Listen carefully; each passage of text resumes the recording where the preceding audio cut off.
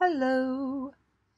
I just thought I'd do a quick video about this. Is probably the most asked question ever that I get from other videos, which is about how to do quick masking in Premiere without using After Effects or anything else, and without using the pen tool. And the answer is track mats. Track mats won't work for everything, but you get a lot of shots which are really great for track mats. So here's an example I found here. You just need a strong contrast. It doesn't need to be white and dark. It just needs to be a sharp enough line that you can easily make a track matte. So if we just do this quickly. So I'm just going to press full stop to put that on my timeline. And then I'm going to option drag and go up to this second layer and press 2 for effects and add, what shall I add? Posterize, I guess. So there is like a million ways to do this. Here's a fast way, and this, I'm just going to use really old effects. So even if you've got like CS5 or something like that, you can still do this. Effect controls 3 and turn that down to 2 and just scrub through. Yeah, that's pretty good already. You can see the sharp line. Obviously, we need to tint it to make it black and white. And then can you see these white areas? Now with later versions of Premiere you can add those back in with like alpha corrections and spill suppressants and stuff like that. But if we're going to use the old stuff, a dead easy way to do, it's in my obsolete but it won't be in yours. Let's bring up curves. Good old curves. All these effects are applied procedurally in order, so you want to drag your curves up to above the posterize, and then let's just bring this down.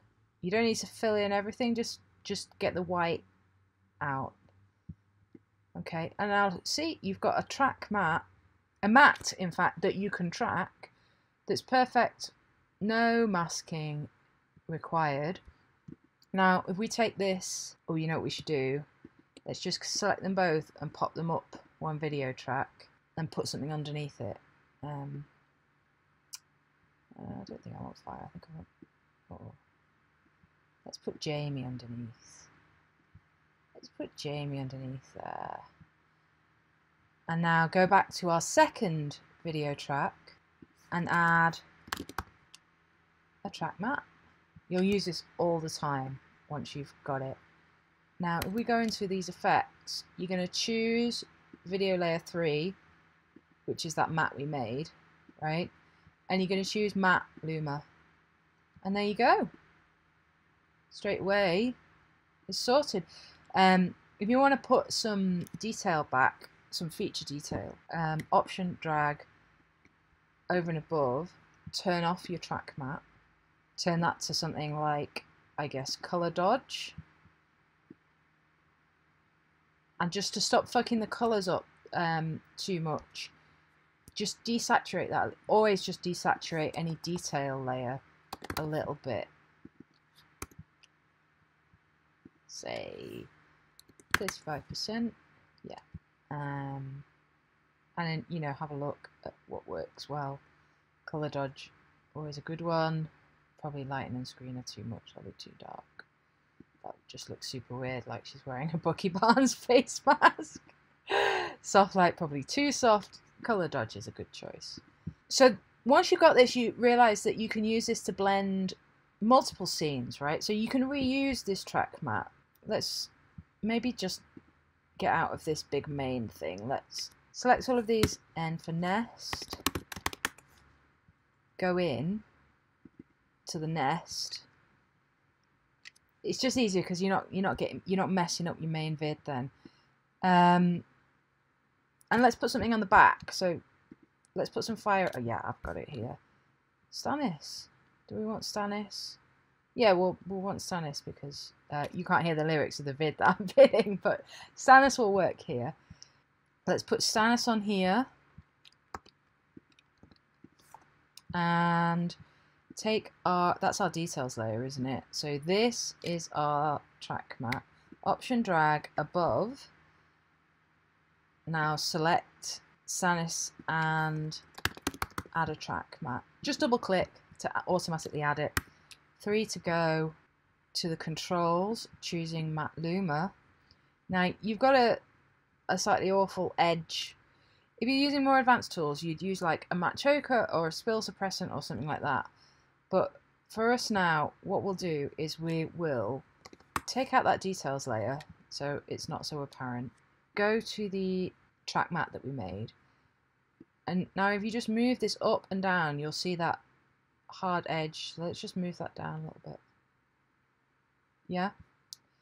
Other things you can do is put blurs on, or if you go back into the main comp, you can put a blur on that whole thing. In fact, probably you just want to put a quick curbs over the whole thing. I'm just gonna put a look on because I've got looks.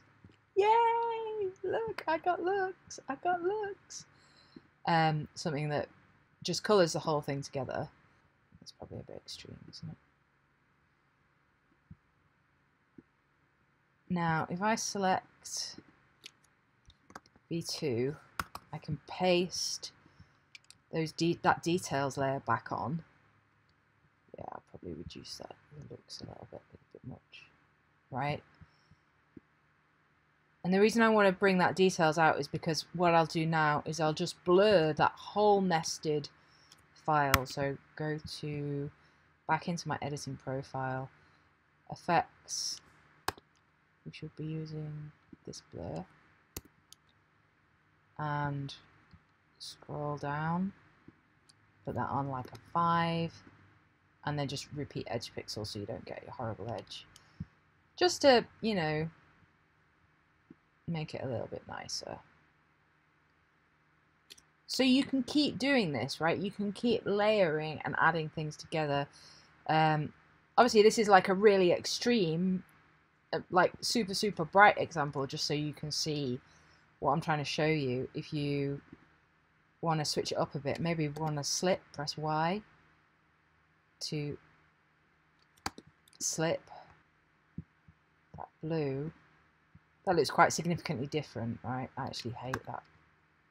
So you can start getting distinct layers and adding in lots of other stuff. Let me put that on exclusion. You can get some quite interesting effects that way. Ooh. That's track mattes. That's it. That's all there is to know. There's really, I could go on, but there's nothing else to tell you. I did write a thing about this a couple of years ago, which I will put a link to. But that's it in video form. Okay, goodbye.